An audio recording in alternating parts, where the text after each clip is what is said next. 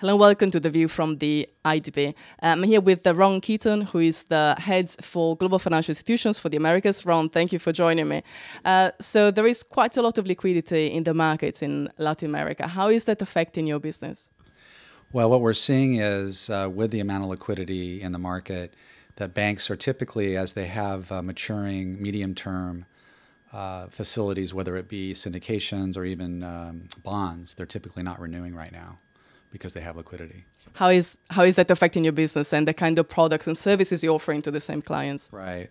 Well, what it's doing is it's not giving us much opportunity to lend on a medium-term basis, so we're focusing more on our short-term lending.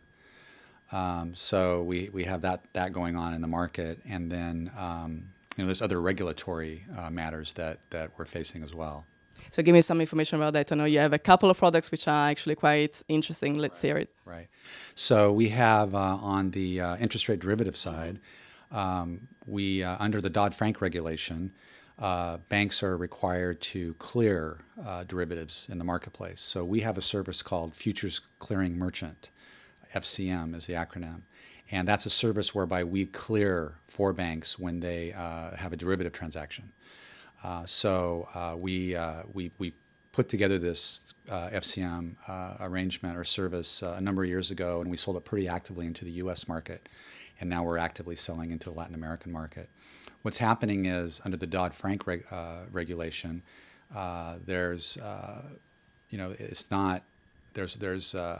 not as consistent with the global, because in Europe they're not requiring EMIR, which is the regulation there, is not requiring clearing. Mm-hmm. So our Latin American banks are actually doing the derivative transactions through providers out of Europe right now because they don't have to clear. But that EMIR will also have a clearing requirement coming up, and they extended it recently, but we think maybe at the end of this year. So we're trying to get as many of our banks set up on the FCM products so that they're in position to clear through the U.S. and meet Dodd-Frank regulation. So that's an opportunity for us. What about regulation coming out of Europe, which is the one that is now prompting you to create new products? Well, we also have the liquidity coverage ratio under Basel. And so with the liquidity coverage ratio under Basel, bank-to-bank deposits, so whereby we would take a deposit from our bank customer, if it's a non-transactional deposit, we get no credit for liquidity. There's no liquidity credit. That's part of the liquidity coverage ratio under Basel.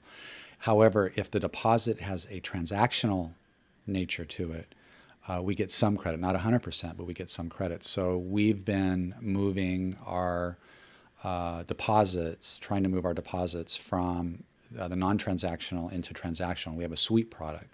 So once the transaction's clear at the end of the day, debits and credits clear, excess balances can be swept into an interest-bearing account. However, we have to keep the transactional value, or the deposit value has to match the transactional value. So that's one thing we have to manage.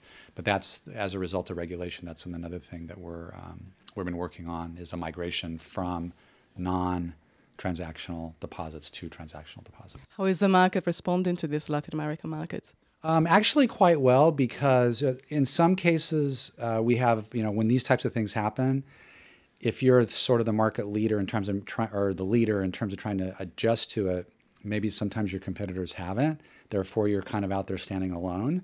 But in this case, our competitors are in the same position, and our bank customers are telling us they're hearing the same thing from the other providers in terms of this liquidity coverage ratio. So at least a couple of products to keep an eye on for the future. Thank you very much for your comments. You're welcome. Thank you.